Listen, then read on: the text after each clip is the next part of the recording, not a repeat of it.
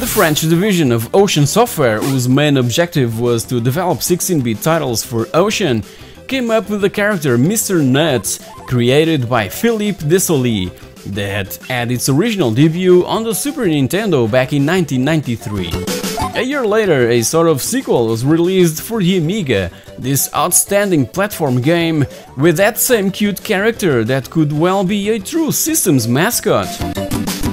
A Mega Drive version was also planned and finished, but never released, so Mr. Nutz Hoppin Mad remains as an Amiga exclusive and extremely fun to play with the Maverick.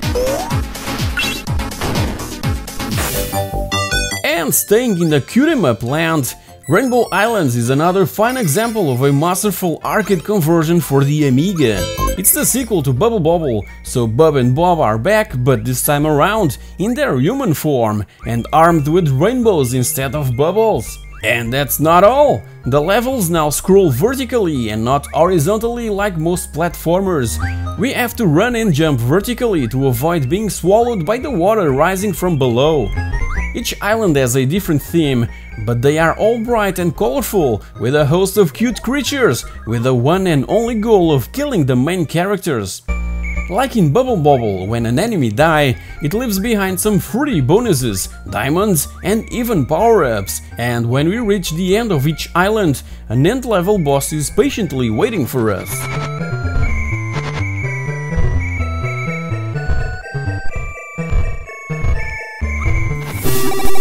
After the huge success of the Great Escape video game on the ZX Spectrum, Denton Designs elevated the genre to a whole new level, taking advantage of the possibilities that the ZX Spectrum 128K offered, and produced this Where Time Stood Still, set in an hostile world where time seemed to have just stopped.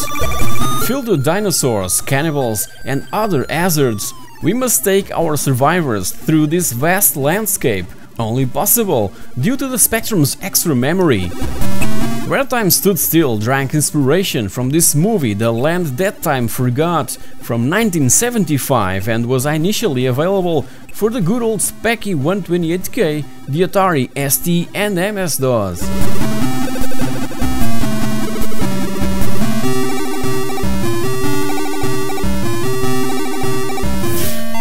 Target Renegade made me fall in love for this genre.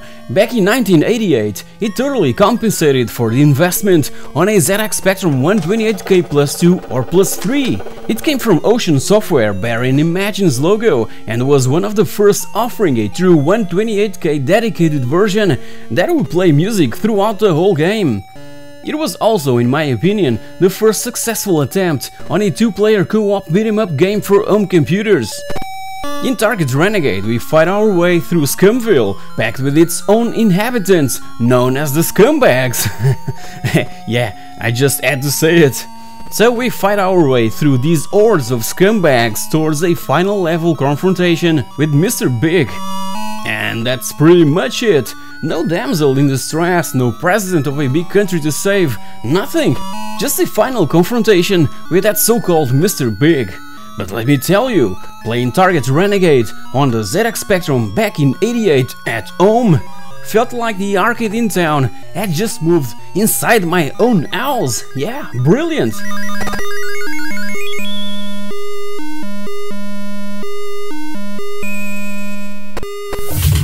I have so many fun memories of playing Cabal at the arcades and later on my good old ZX Spectrum 128K. Tried the Amiga version in late 1989 and I was, again, addicted to it. In Cabal, we're behind enemy lines and have to fight through 5 levels, each with 4 stages in order to stay alive and reach safe ground. A friend can join in, and the general idea is to move our character from left to right, shooting at all the enemy soldiers that comes running on from the sides of the screen. Pressing the fire button, we're able to shoot and move around that giant sight. Releasing it will allow us to move the character from one place to another, running or rolling along the ground. As you've noticed, also bigger things need to be destroyed, like tanks, helicopters and trucks. Use grenades to take down these tougher opponents, but be aware that our supply is really limited. for last, one of the most satisfying things in Cabal is the ability to also reduce those buildings to bits and pieces. So much fun and an amazing port by, again, Ocean Software.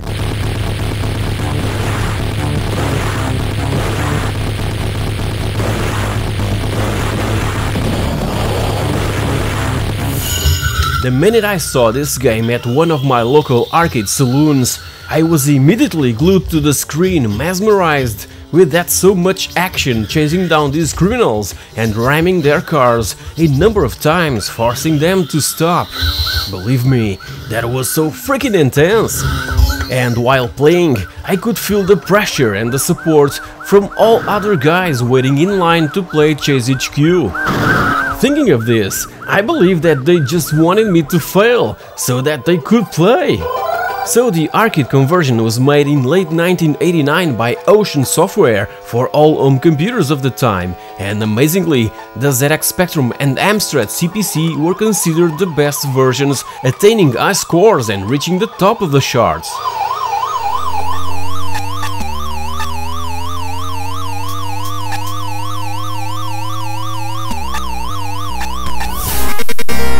I absolutely love Midnight Resistance on every single system to where it was ported.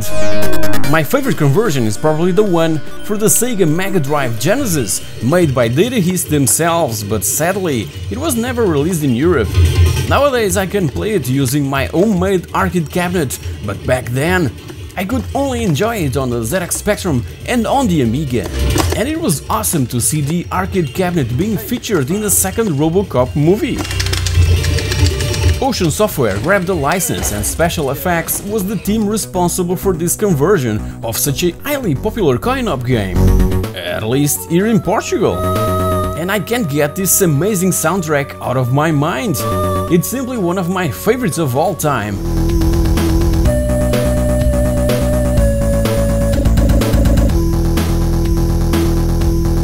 In this one, some nasty alien invaders have kidnapped our family.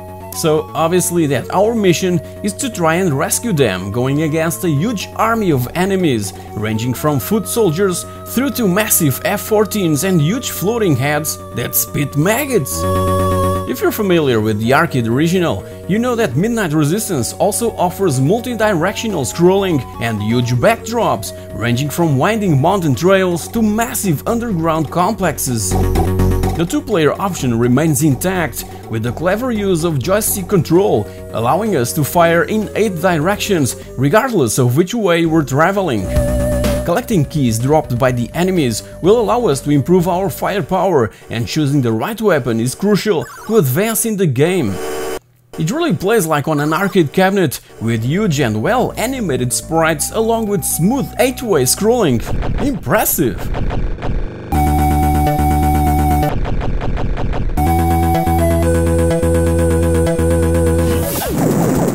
The port of Toki to the Amiga was made by Ocean France. It's a highly impressive one and really hard to ignore. As I've mentioned many times before, we control this heroic primate as he makes his way through the various levels to rescue Princess Maiho from the claws of an evil wizard that is also the one responsible for our own appearance.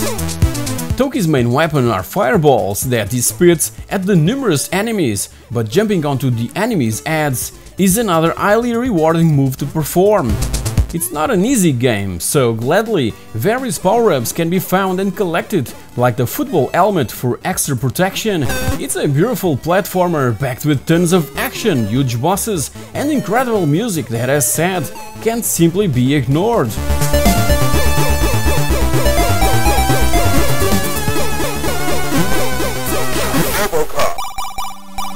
What an amazing movie it is, and one of the most superb adaptations from, again, Ocean Software, the masters in the business. They made a ton of money with this game, and the fee that they had to pay for the license was insignificant. As I've mentioned a couple of times, the arcade game from Data East was sub-licensed from Ocean Software, and we can witness that just by looking at the marquee of the arcade cabinet in where Ocean's logo is stamped. Quite uncommon back then, and it's one of those memories that I'll fondly recall till the end of time. The ZX Spectrum game was one of the best-selling ever and was #1 for a year and a half, even staying in the top 5 from April of 1989 till February of 1991. And the 128K version of the game is the way to go, cause all levels are loaded in one go and has awesome music from Jonathan Dunn that revealed so popular that even Ariston used the Game Boy version on its On and On advert. And on and on. And on. And Ariston.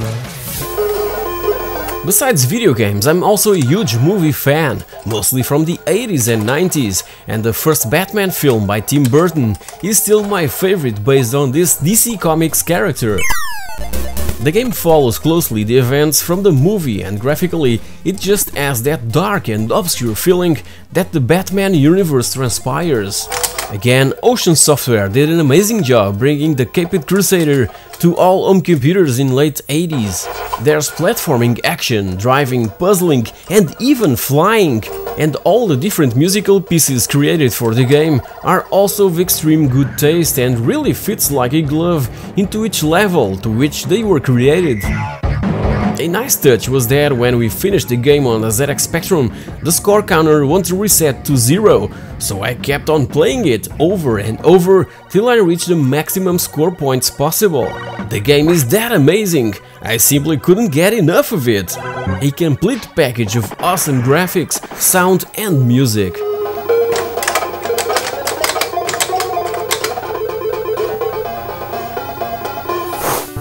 And what about Punk? Another masterful conversion by Ocean France.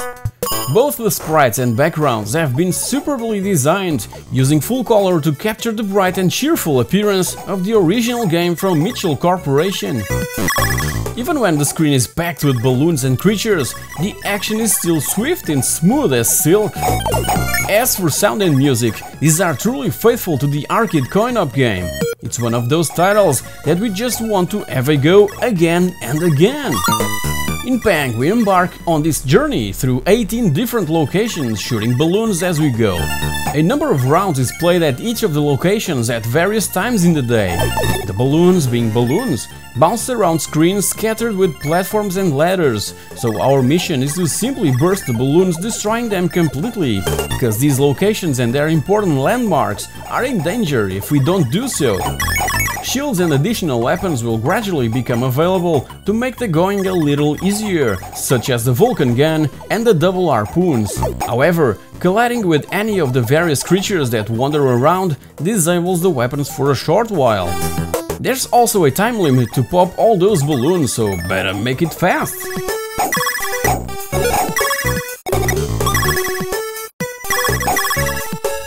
Thank you very much for watching, and I'll see you all in my next video. Cheers!